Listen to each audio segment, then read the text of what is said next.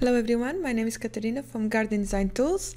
Today I'm going to talk a little bit about the setting inside Lumion, that is transparency, and how do I use them.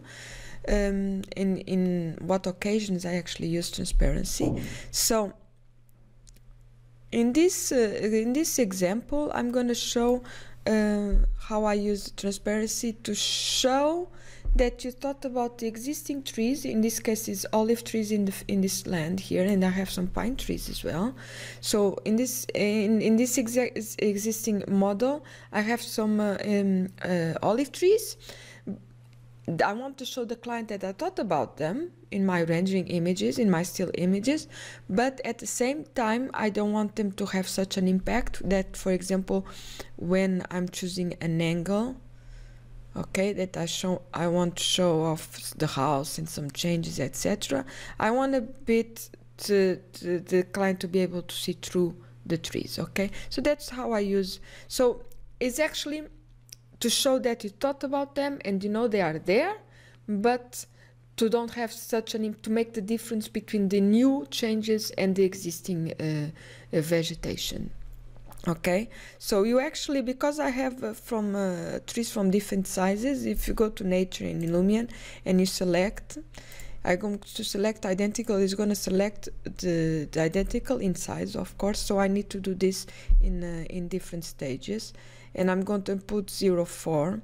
So if I go to this one, I'm going to go select again, to 0.4. So now I have and I'm going to render the images and add it to the end of the video for you to see.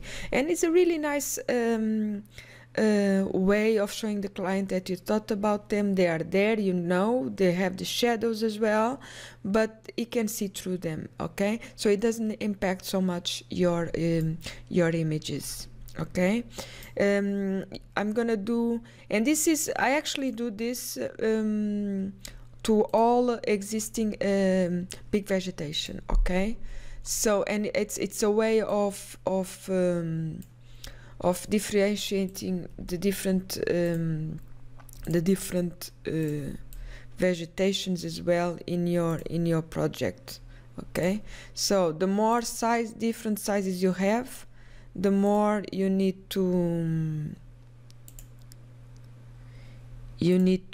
do. Okay, don't forget, always 0.4.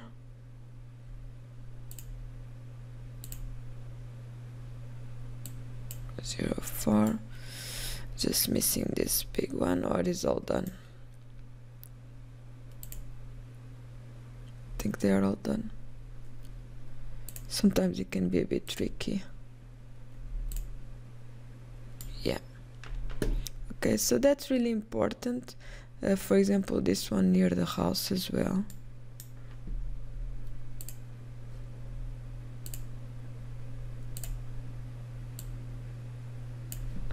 Okay, I'm gonna render, and you're gonna see how it is after.